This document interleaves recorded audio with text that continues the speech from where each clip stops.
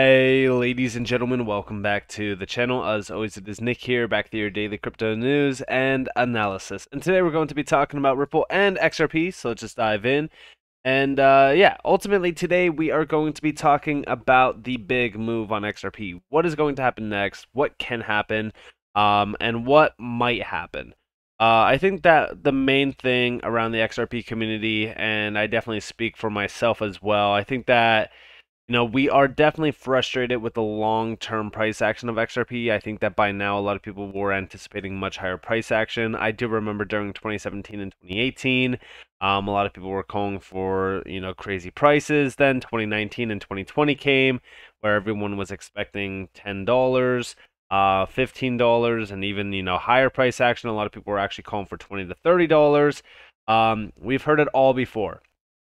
But I think that this year, with the overall situation within crypto, price action definitely is brewing.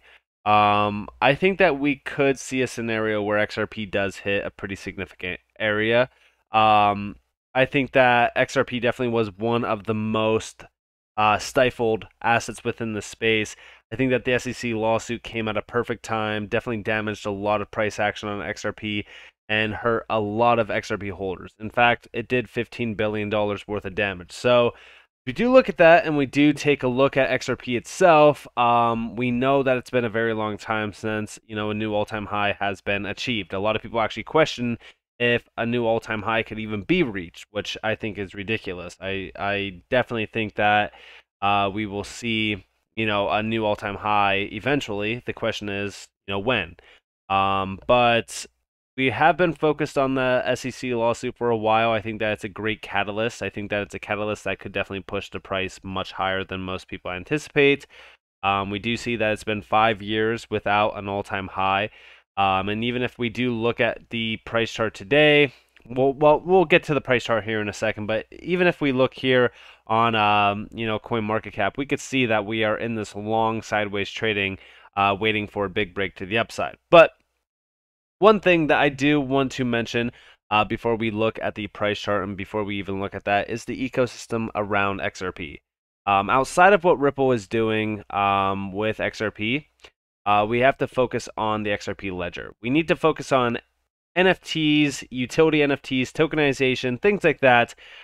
We are seeing a lot of great updates, especially even from Ripple's side, with projects like Cross Tower NFT. I think that these are great. I think that the NFT world is one that is continuously expanding. It's a massive world. And I do think that as we do focus on tokenization, I think that real world applications through NFTs is going to continue to grow and continue to expand. I think that the world of Web3 is definitely something that everyone should be focused on, especially if you are much younger. I think that the job offerings and the opportunities here are vast. And yes, I do believe that going forward on in time, the Web3 world, I think that the pay in Web3 is going to be extremely high. If you are, going into development, web development, any sort of, code-based job, Web3 is going to be where it's at. I mean, I remember even going back a year or two ago, the job offerings that were around crypto, to be a developer on some of these projects, the base pay starting was like $150,000 per year, which was incredible compared to traditional world jobs where they were starting you at 75,000, 85,000. So in terms of the Web3 world, it's very hard to come by great work and individuals that do want to do good work. So as we do look at this area, there's so much to offer, and it's still very early on. So it definitely is an area that everyone, in my opinion, should be focused on, no matter what your age is, because there's still great opportunities outside of like job offerings. I'm just saying, if you are younger, this does have a great, area of opportunity. But as we do focus on XRP and as we do focus on the ecosystem, this is one that I've been focused on for a while, the XRP ledger, because outside of what Ripple was doing, we love to focus on cross-border payments. We love to focus on what, RippleNet does have to offer for XRP. There's a lot of things happening around projects that are utilizing XRP in the XRP ledger. Crypto Airy posted this on the 17th, and we do see an evident change in the About Ripple in strategic investment press release to accelerate Web3 and startups. Projects built for the masses where payment doors to retail can be opened and liquidity harnessed. Time to pay attention to projects integrating XRP and the ledger. And here we have the About section. So Ripple is a crypto solutions company that transforms how the world moves, manages, and tokenizes value. Ripple's business solutions are faster, more transparent, and more cost-effective, solving inefficiencies that have long defined the status quo. And together with partners and the larger development community, developer community, sorry, we identify use cases where crypto technology will inspire new business models and create opportunities for more people. With every solution, we're realizing a more sustainable global economy and plan increasing access to inclusive and scalable financial systems while leveraging carbon neutral blockchain technology and a green digital asset XRP. This is how we deliver on our mission to build crypto solutions for a world without economic borders. Now, long term, I told you guys that I'm very bullish on XRP because, reading this, understanding this, and realizing that Ripple is going to continue to work within crypto and also really analyze the blockchain world and leverage its power and potential, specifically XRP as well.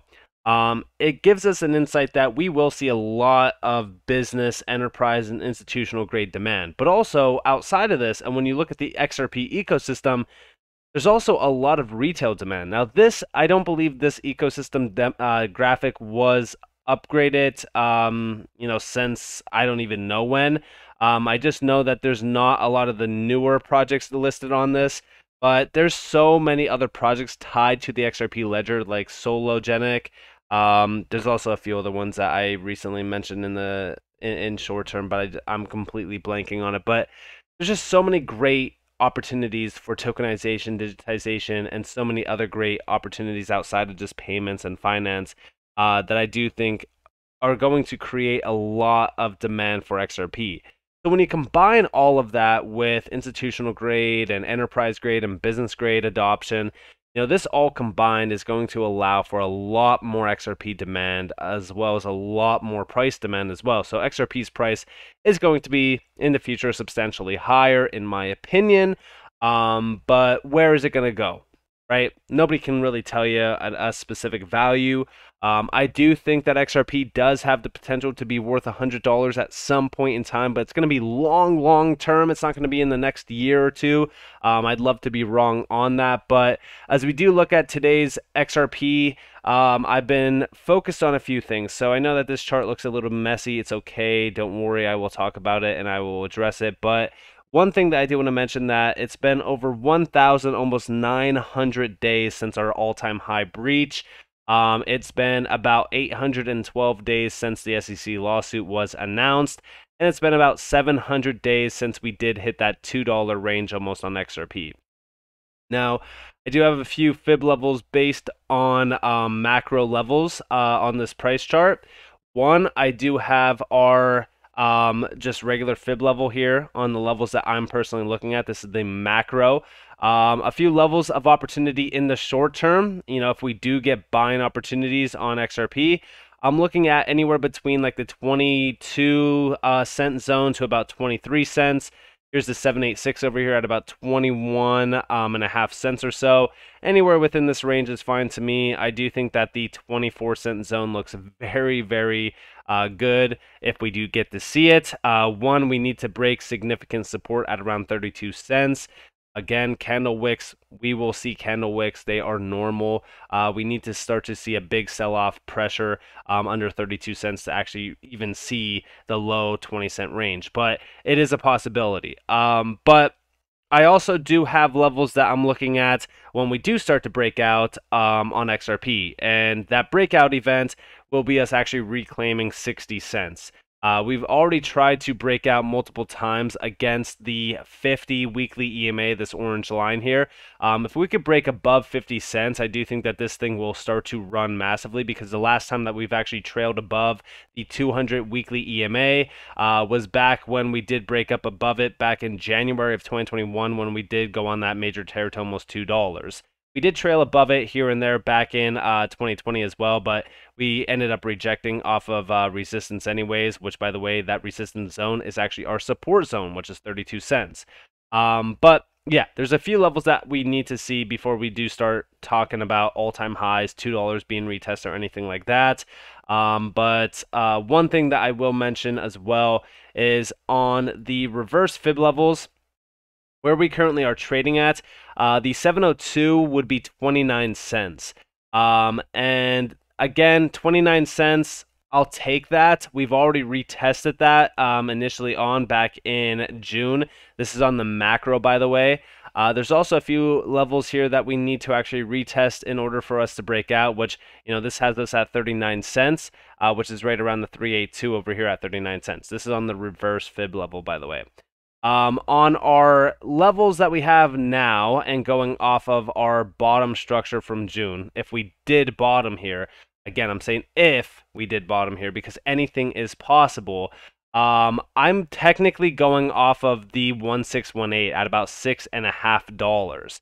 So this would be a short level compared to our $10 and our $15 original targets, which, yes, I do think that those are still possible. I think that this range up here is possible. This $9 and almost like 50 cents to $15.64. This is a possibility. And yes, that $32 range is what everyone has been focused on for so long, aka the 1618. But I think that there's a lot of smart investors into XRP. Listen, people that are around the XRP community, a lot of people joke around. A lot of people, call each other clowns and stuff. There's a lot of smart individuals invested into XRP. So if you are sitting around waiting for $10 to be targeted, I can almost tell you right now that there's going to be people selling at $8, $9, $9.50, well before $10 even gets breached. So I think up here we will see a very large amount of sell pressure. I also think that we will see a lot of sell pressure around the all-time high and even this $2 range. So this up here is going to be a huge level of sell pressure at around almost $2 to $3.50 some cents. But do I think a big move is brewing on XRP? And I've made a video on this recently as well. I do think that there's a big move brewing on XRP. I think that we've been in the 700-day, downtrend sideways momentum, and this will eventually break. Back in 2018, when we did top, going to the bottoming structure of the March of 2020, this was about 798 days.